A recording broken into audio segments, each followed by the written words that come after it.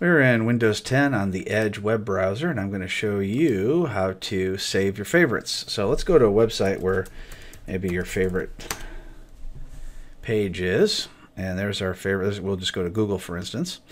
And at the very top, we'll see these three lines that go across. And we're just going to click on that. It's going to bring up this new menu. So if we go over to the star button, we can add a favorite simply by clicking on the star at the top here. See where it says the star? There we go. I just call it Google. We'll create it in favorites. Click add. And then when we click our drop down list, we see Google is in our favorites. Now if we want, we can take that a little step further. So let's just go to inside, say, the news. All right, so there's our news on Google. And let's go ahead and click on the star again. And this time we're going to say create a new folder. So we'll call it, I'll just call it news favorites.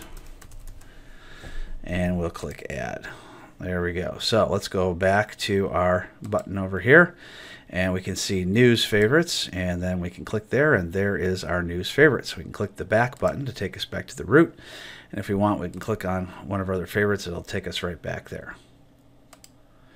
All right, so other things that you can do is you can import favorites. So if you have favorites that's online or from another computer, you can certainly copy those over to a folder and then import them at this time. Let's go back to our favorites. There we go. Other thing you can do is you can pin the favorites bar right to the web browser, so that way you can stay browsing on the left and you can have this this bar on the right hand side. Alright, so if you want, you can also go to your downloads. If you click the down arrow, if you downloaded anything, that's where they'll be. And you can look at your history if you want.